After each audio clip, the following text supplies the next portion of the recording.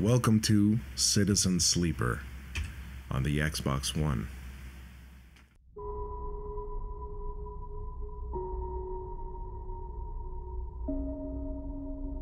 Citizen Sleeper on the Xbox One.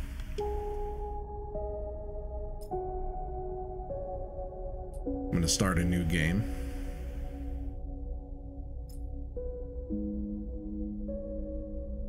Turn on the magnifier.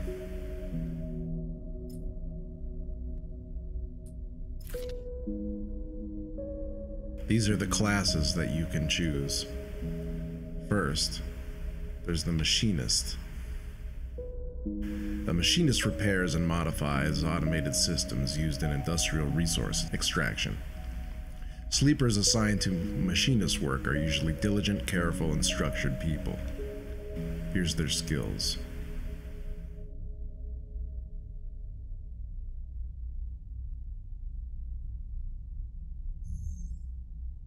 Operators. They work with drones and high-precision remote machines to perform complex tasks from a distance. Sleepers assigned to operator work are usually cerebral and precise people.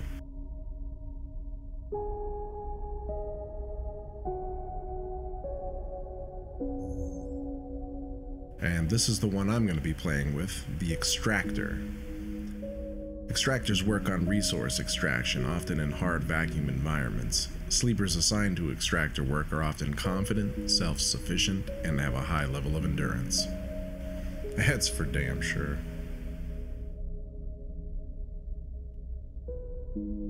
Damn.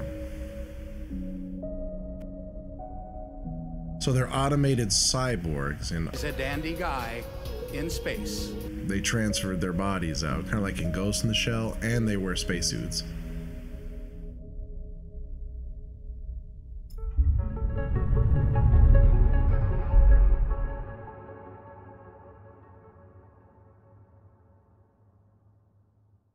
Who wants one? Don't get blocked.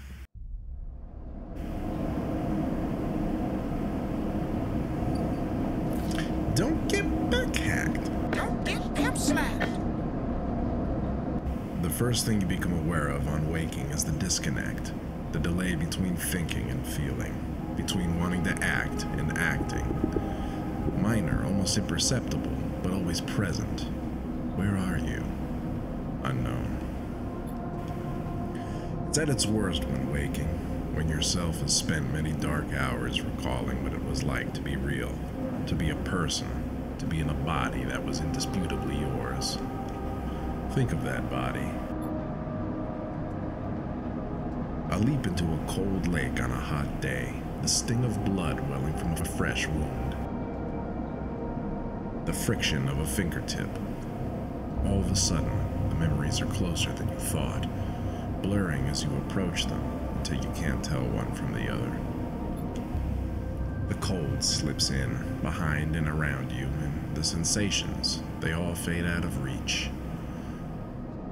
Perhaps you should be thankful for the dull nature of this new body, given your current circumstances.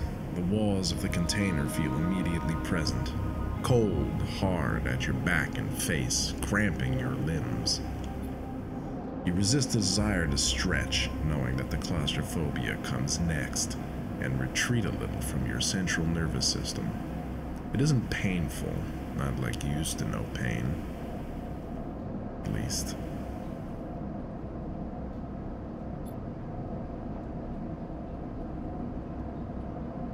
In emergency mode, pain is a message delivered with efficiency and ease, a reminder that harm is imminent. There's no insistent throb, no trembling nerves, just a warning delivered with the banal quality of a digital notification. Right now, there are thousands of them. Remember the plan. You mostly remember that it wasn't a good plan, but then your options were limited. And once you got the itch to get out, by any means possible, it was either that plan or something much worse. This meant freedom. It was at least simple. Collapse the shaft, drift away in the chaos, and slip into cargo processing. Seal yourself into one of the containers, and then just hope that the freighter left before you were noticed. Some were lost in the shaft. Others never found the meeting point. Only a few made it to the containers, but the freighter, as far as you know, departed. That feels like enough to know that you might no longer be on that grim and heartless rock, even if, in the airless hold of a freighter, you might freeze solid long before you reach any destination. Try to rest. But you are restless. It's been a long time since you left, surely weeks, maybe even months. You are dully aware of the damage to your legs and your right arm. You've been reserving energy as much as possible, but your body still needs to shut down many of its systems to protect you. You've spent much of that time asleep, knowing that anything else would have been impossible to endure. You feel the weight of that impossibility begin to gather. It's time to sleep again, to nudge this false body into inducing delta waves in your emulated mind, and once again recoil into a dream of when you were once a person. Rest. Time passes. The cold creeps further in. You feel something. Warmth. Not true warmth, but the indication of its presence. Your joints release from their rigor. Sound, too, everywhere, screeching and shimmering so loud that your body ducks your hearing to protect its sensors. Then light, white as the cold, softer and softer, until, in a haze of dirty yellow, a figure appears. You are out.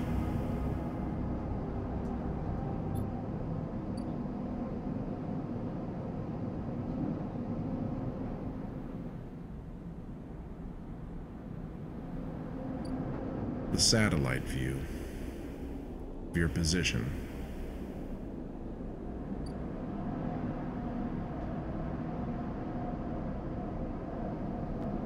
You are here.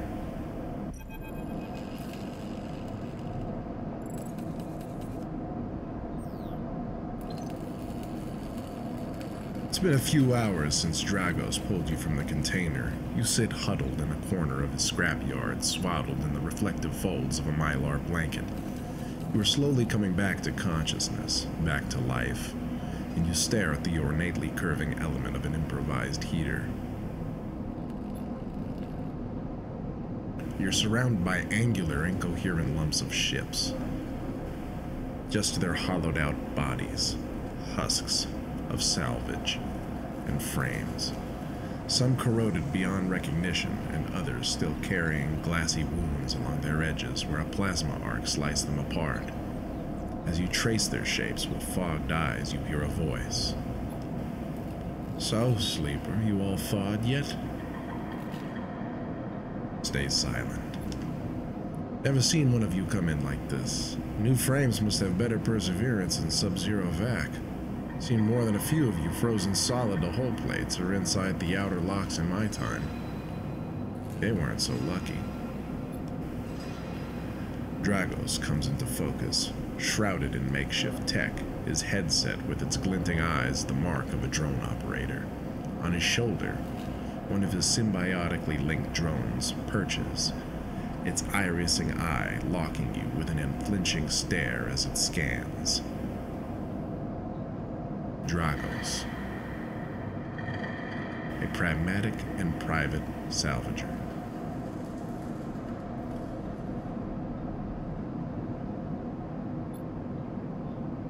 Last living sleeper that came through this yard was a while ago. They didn't last long.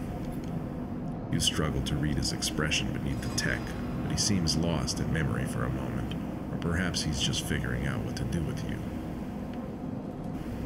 What happened to them? You ask. He ignores your question. I want to ask what led you to do it. To sell yourself to a corporation. I suppose you know you can't go back. Your old body, that's theirs now. And you're just software now. A rogue emulation illegally possessing corporate property. You nod along. You remember biometrically signing the forms. The cold floor on your feet as you padded to the sleeper cells, the promise of a life off-world. But as you do, you get the now familiar sensation that these aren't your memories. These are dreams from an external shell.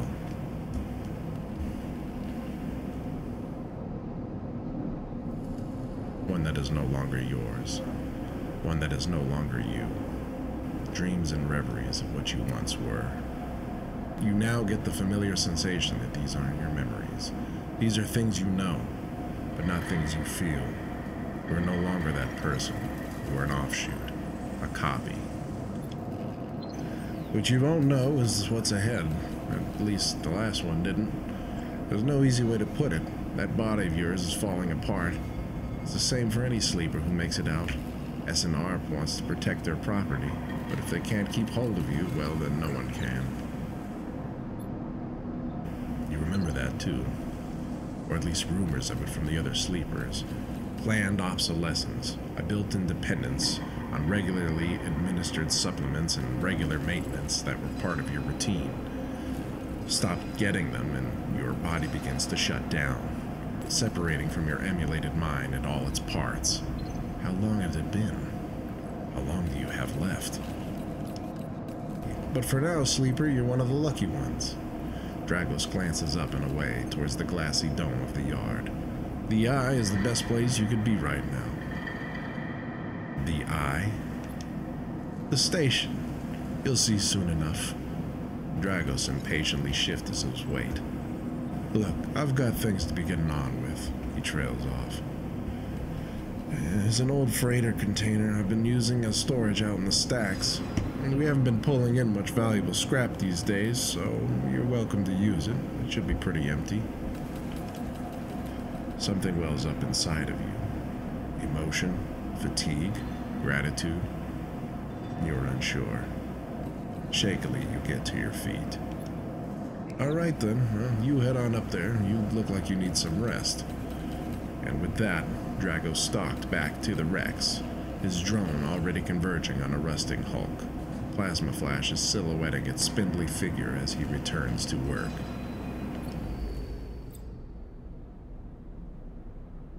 Welcome to Erlin's Eye. Life on the Eye runs in cycles, during which you can talk to characters, explore areas of the station to unlock more areas, and perform actions.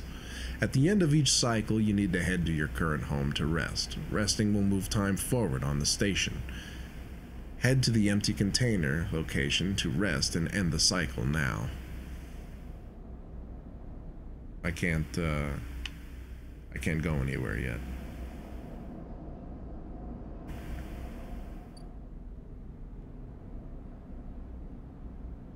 Empty container, your home for now.